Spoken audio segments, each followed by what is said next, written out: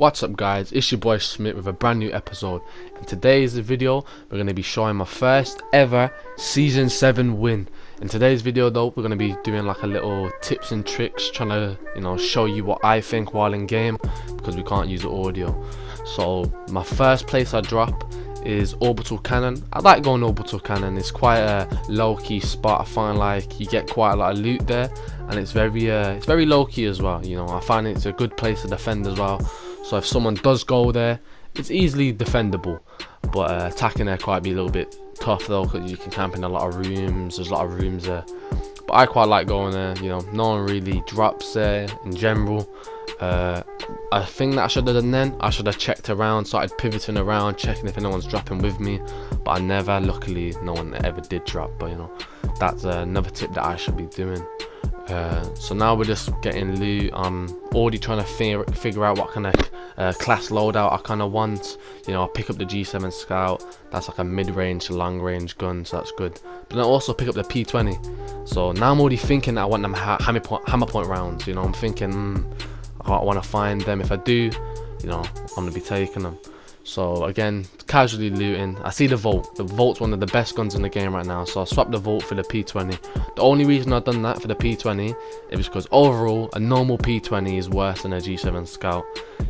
Weirdly I pinged that blue shield for Luke, who I'm playing with. Not the smartest idea from me. There we go, hammer point rounds. So now I'm thinking in my head, I dropped the P20 back there, so now I'm going to be circling back around just to pick up that P20. And now, there we go, I finally pick up the armor. So now I'm running back over to the P20, swap out the G7 Scout for it. I remember it's here, I clocked, find it, there we go, hammer point rounds. So then we just finished up looting. So normally what I do after I finish looting Orbital Cannon, I normally get this car, drive to the Storm, drive to the Circle, or go to loot more stuff. But the Circle was quite far, so I was just telling my teammate Luke just to get the fuck up, and so we can eventually go away from the Circle. So when he gets in, I spot something purple over there, so I wanted to go look. Nothing important, I don't have anything beneficial to me there. Some grenades. The reason I wanted to swap out the thermite, which I failed in, nice one Jay. The reason I wanted to pick up them thermites is because overall, in my opinion, I prefer thermites over like frag grenades, and I prefer them because with a frag grenade you can only do kind of one thing with them. You just flush out an enemy. You throw the grenade, they flush them out an enemy, do damage. Whereas I feel like you can do that with a thermite grenade, but a thermite grenade can actually also lock someone in. So after I looted this whole place, me and Luke got onto the Trident, and I signalled him just to take this little route, just so we staying on the edge of Circle, don't really have to push anyone, but staying kind of low key. And again, saw some crates, so I just wanted to loot this, so I started looting, checking if there's any supplies that we need. Nothing really beneficial, but I noted that there was the extended free light mag there. The reason I'm doing that is just in case I find a sniper, a triple take, I may want to swap that out for the P20 just so I have the range, because the new map is quite a big map, to be fair. I'm pretty sure it's the biggest in the history of Apex Legends. So what we're doing now, I'm just circling around this free open space just to get into a good little position from Storm, and position myself for Circle.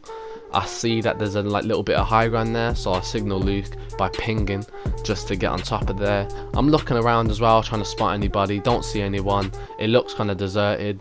The crates not been open, so I just advantage, I'll get the high ground. The reason I get the high ground, just in case there is someone there, I could beam him just by getting the high ground. So I'm pretty sure I open these crates, we loot around, just chill here for a bit, don't really start pushing anybody. So yeah, we looted there for a bit.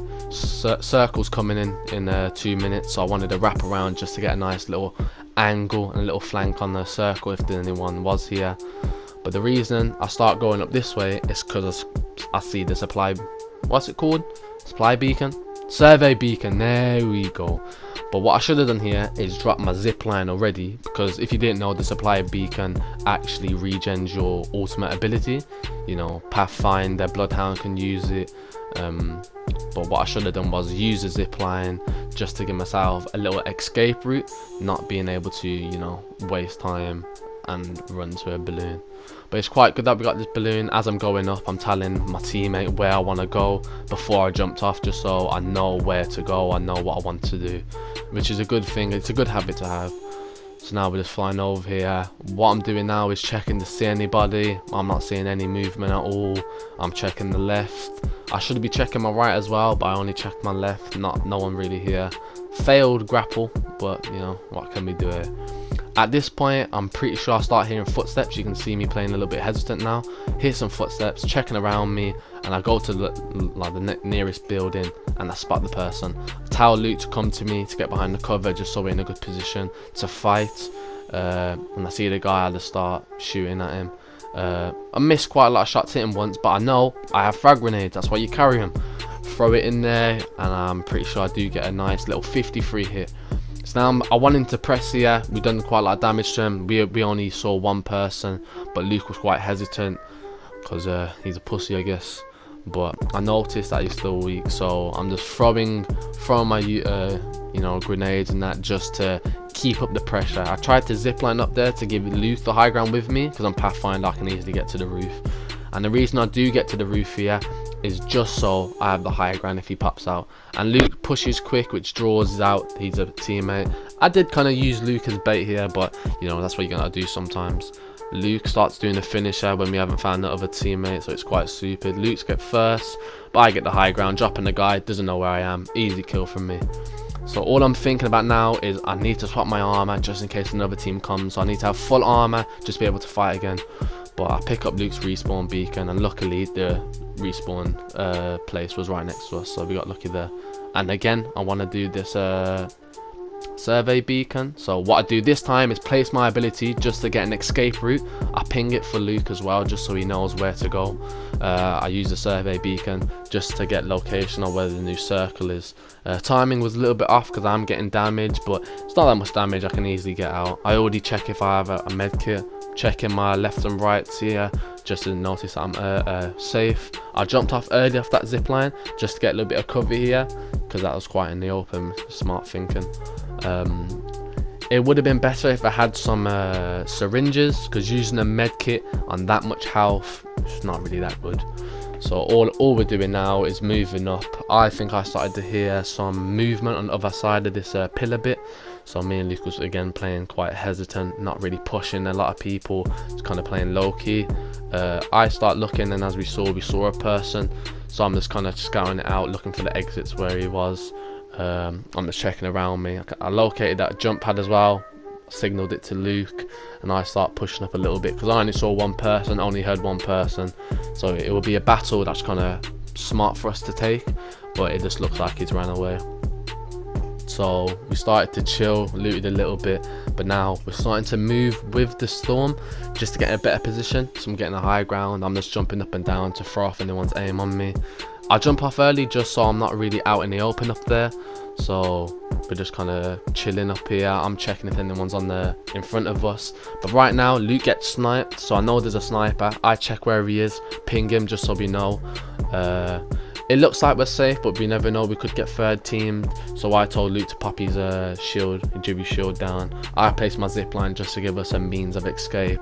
I do get quite beamed here, so I jump off early just to give myself time to shield up.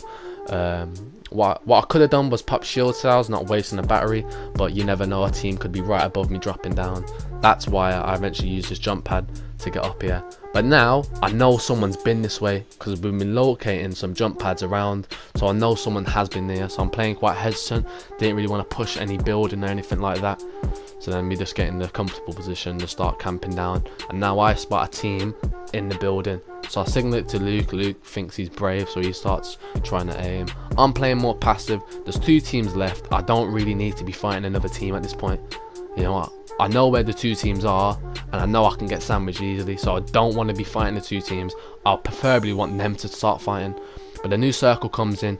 I see a position that we can take easy, because I know both teams are going to have to come down towards circle. So I position myself in a good position just so I'm ready. So I'm checking out if that sniper team dropped down already, so I'm just lurking, looking about. I'm checking where the team from the building has came down. I'm pinging it to Luke just to make him aware of it. I'm being quite cautious.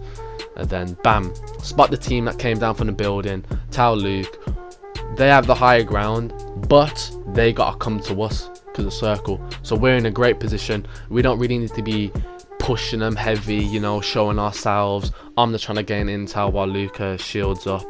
Well, I should have noticed that Gibby shield was going to run out, so there's no real need for me to peek here. See, it gets me hit a bit. I should have popped the shield saddle as well. No need to waste the battery, but just in case we get swiped from another team. But as there, I should have realised how long Gibby's shield was up. Gibraltar's shield was up, so I didn't really need to press that. I'm very hesitant of that sniping team earlier. I know they're around there, so I'm scared. Yeah, so we're getting attacked from the team in front of us. I realised that Luke's not popping his shields, so he must not have shields, I'm assuming. And then there we go, we locate both the teams. We know the sniping teams are still up there. We're both getting pinged, and we know there's a team right in front of us. So now I'm just popping my shield, getting ready. This is where I start giving Luke some shield cells, because I asked him, does he have any shield cells? He says no, so I drop some for him. And I'm just trying to, again, gain intel and locate where the teams are, just so I can get some little bit beams. So I know where the one team is again. Sniper team still up there. But then I hear this team in front of us start moving. So there I am. Hit the guy for 74, that's good damage. But then I see his mate stationary, so I switch targets, mate stationary. I switch to the P20. That's what the hammer points will do. If I knock your shield, you're getting wiped. My shield is quite low, but I keep on the offensive just because I know that I have the beat on them in this scenario, because they're trying to beat circle as well. So I'm just camping it down, doing damage, trying to finish people off, and bam, the other team's starting to fight. That's the greatest thing that could have happened. So now me and Luke can wrap around just to clean up. I locate the other team, just ping him once, hitting a few times. I'm pretty sure Luke's controller disconnected, so it's just me playing right now. Again, I'm just pinging them. I see that one of them's down in the top right earlier, so I start pressing. I jump up, see the Revenant trying to revive his boy, finish him easy.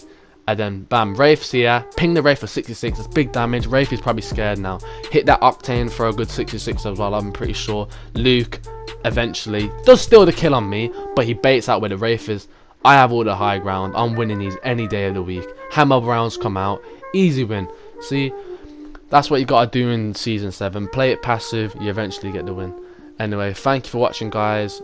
Come back to the next video, I'll be posting more daily. Anyway, see ya, have a great day.